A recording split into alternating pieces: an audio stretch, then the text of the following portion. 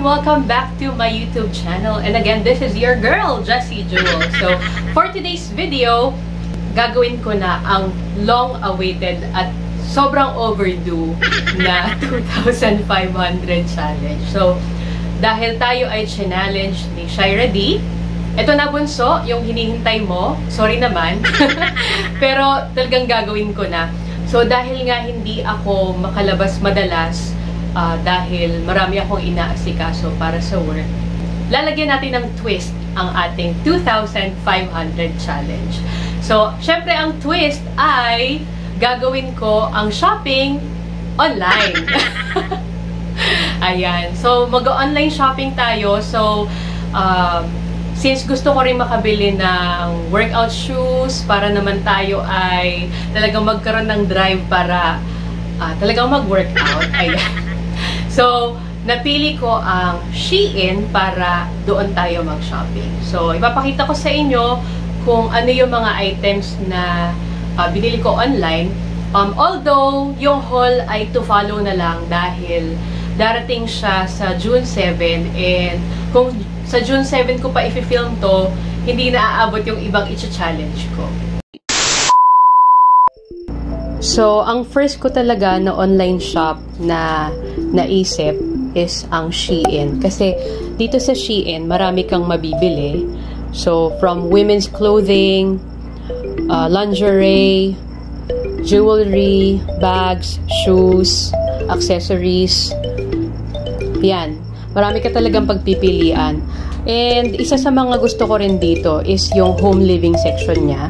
Kasi meron ding mga gamit sa bahay. Alam mo na yung mga tita, mahilig sa gamit sa bahay. So, yan. Aminado ako dyan. So, yan yung mga usual na pinupuntahan ko. Yung home living, home decor. Ayan. Gusto ko yung mga yan. Siyempre, women's clothing, saka yung shoes, saka lingerie or loungewear.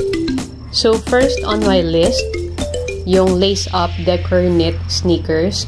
I'm looking for workout sneakers. Yun nga, magkaroon ako ng drive para talagang mag-workout. Oh, no! Ayan. So, I really like the color. So, pink siya. Match din siya dun sa isa ko pang workout clothes na bibilhin or pipiliin. So, maganda yung detail. Ayan siya. Very nice. So, that is 1,087 pesos. So, meron din siyang black. Meron ding white. Pero, I prefer the pink one. Now, this is the second item. Elastic waist, 2-in-1, dolphin sports shorts. Ayan, medium. And then, tignan natin yung picture niya. Ayan, maganda. Siyempre, pang workout din to. Para mapilitan na tayo mag-workout talaga. Ayan. So, ito naman yung third item na ipapurchase natin. So, we have SHEIN Basics Curved Solid Cami Dress. So, gusto ko to kasi parang ang ganda ng fabric. And maganda siyang summer clothes. Dahil sobrang init ngayon, maganda na free-flowing lang din yung damit. Saka light yung tela. Ayan. So, this is 378 pesos. So, ito yung picture niya.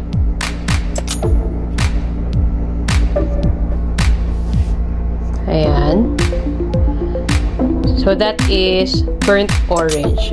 So, gusto ko din actually yung isa. May isa pang gusto eh. Ito, ayan.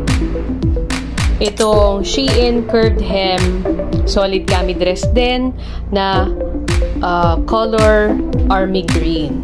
Ayan. This one is 366 pesos. So, siguro sa color lang, nagkakatalo yung presyo nila. So, yan. Light lang din yung fabric and maganda siya for summer. So, the fifth item that I purchased is yung 4 set ng underwear. So, that is 422 pesos. So, I really like the design, pati yung material niya, kasi cotton nga. So, good din siya for summer kasi mainit. So, walang mali siya to guys ha. Lahat naman tayo nagsusuot ng underwear. Pero hindi ko na ipapakita yung mga pictures niya. Ayan. And last but not the least, I also purchased a bra extender. So, meron kasi akong nabili din online from SHEIN na bras. Kaya lang, medyo ano pala, akala ko medium ako. So, ayun. So, kailangan ko ng extender para medyo lumaki-laki siya or lumawag. Yan. So, this is only 48 pesos. So, again, walang mali siya, guys. Yan yung mga items na pinili ko at binili ko for my 2,500 challenge. So, i-compute natin mamaya isa-isa. So, let's go ahead and do that. So, ito mismo yung screenshot ng mga items na binili natin. And the total retail price is 2,687. Sabi dito, shipping fee is for free. Pero meron din silang shipping guarantee na 48 pesos and COD fee na 75 pesos. May discount siya na 350 pesos dahil pag meron kang purchase na 2,500 or more, meron kang discount na 350 pesos automatically. So, ang total ng lahat ng binili natin for this 2,500 challenge ay 2,460 pesos. So, yun na nga ang mga nabili ko, guys. And lahat yon ay i-haul ko sa ating next video pag dumating na yung mga item. At syempre guys, hindi matatapos ang video na to kung hindi ako magtatawag ng isa pang kabar na i-challenge. So, I challenge you, Jameson Salinas or Auntie, para gawin ang 2,500 challenge.